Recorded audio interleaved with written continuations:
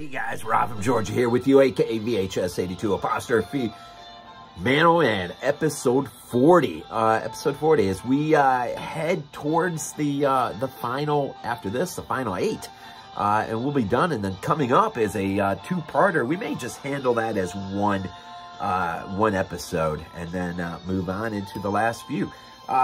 Space Warp, directed by one Peter Medak. It airs December 2nd, 1976. And if you don't recognize Peter Medak's name, look no further than the Changeling. God, this might be the first time I ran into a director of one of these episodes who directed what's considered just an absolutely outstanding ghost story. Of course, George C. Scott, right? Just incredible. Unfortunately, yeah, this episode is, it's not near as great as it could have been.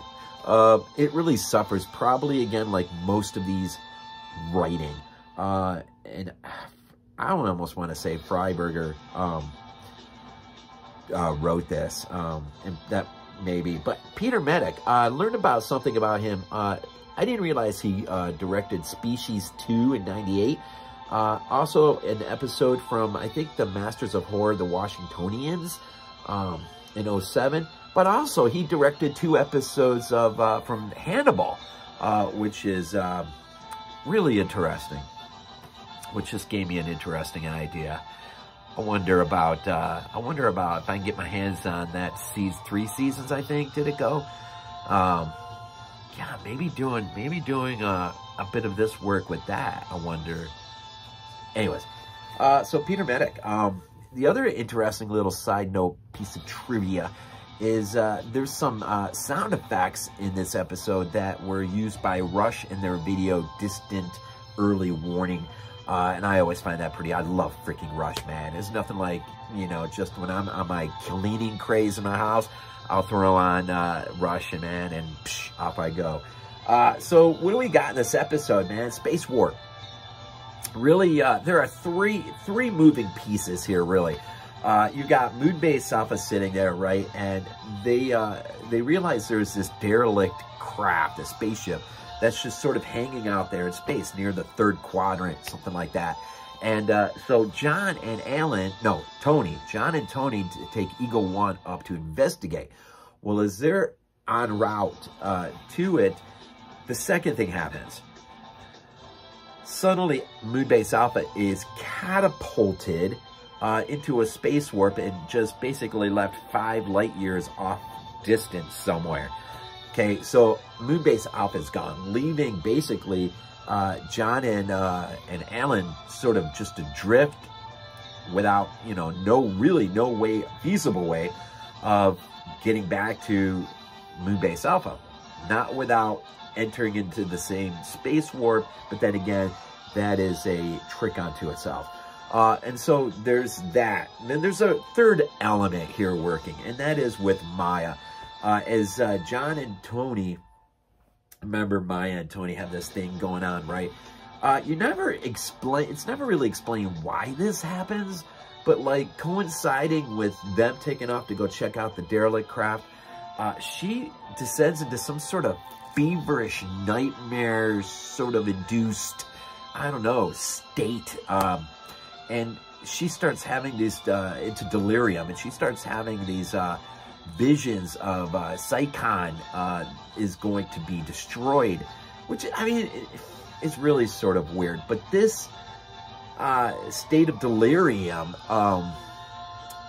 sort of catapults her into a state of not being able to control her ability to morph into whatever. And so that is quickly coming unglued, which becomes a little piece of chaos that Moonbase Alpha doesn't really need. And she's growing under the conviction that she, that Psychon hasn't been destroyed yet, but it's going to be destroyed, and she has to steal an eagle and head out to Psychon, not realizing in her delirium that Psychon has already been destroyed. never explained at all. So 3 moving pieces. The only piece that really was intriguing to me was this derelict craft.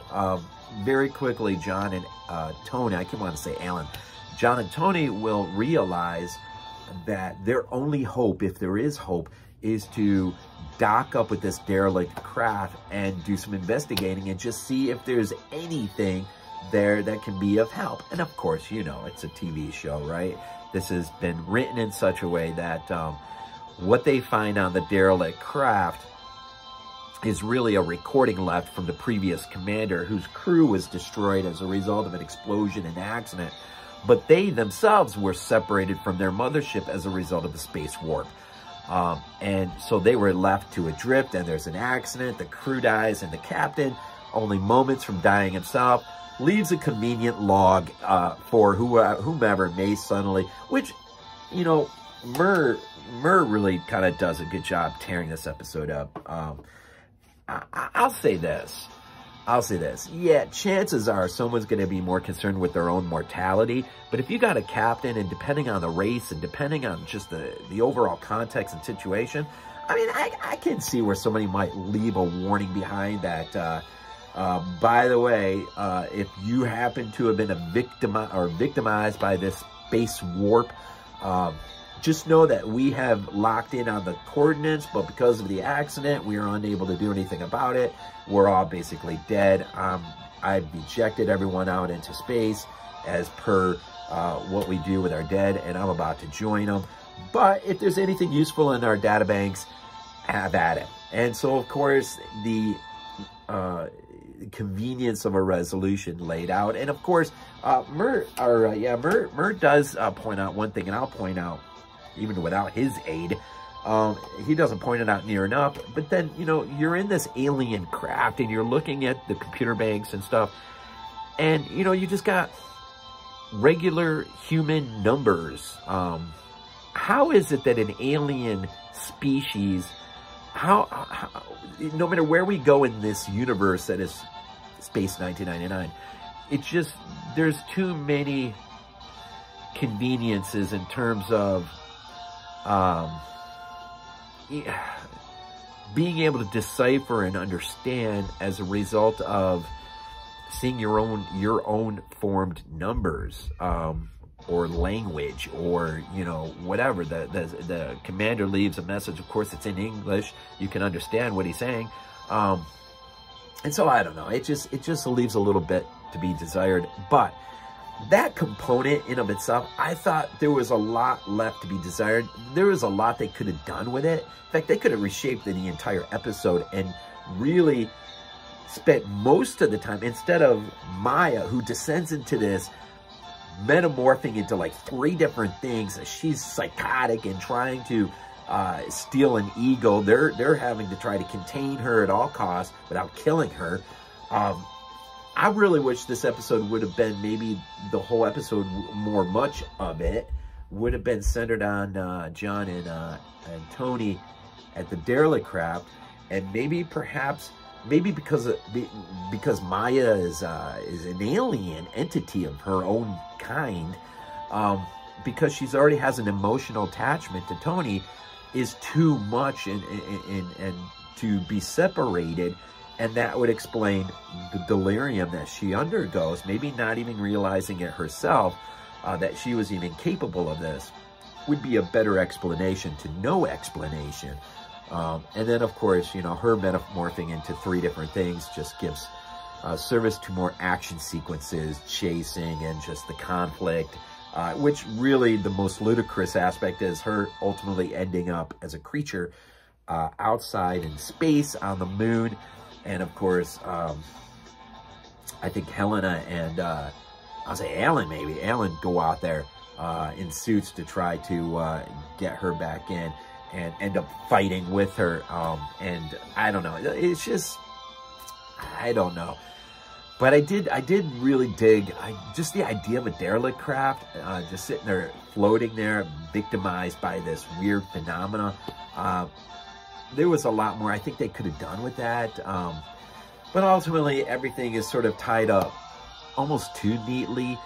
the resolution is found, and they're able to take advantage of the space warp, and which Moon Base Alpha has also created a contingency where they have sent an eagle out as far as they could go, a refueling eagle that, assuming John figured things out and got him back, they would be still too far to reach the moon by that point. And so, I mean, it's I don't know. There's some interesting things at play.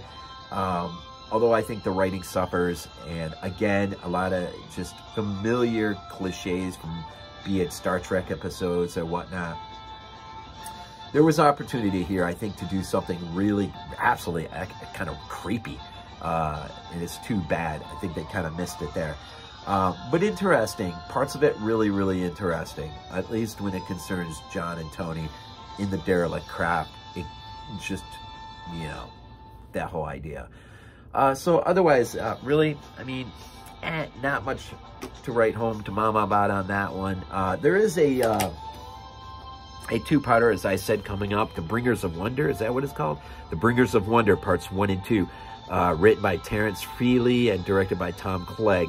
It is episodes 41 and 42 are treated together. So I'll do the same thing on the video and treat it together on the next one. So Space Warp, what'd you think? If you see it, what did you think? What'd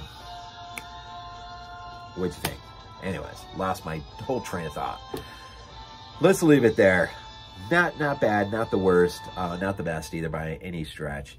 As always, we leave these things out with Go Bills.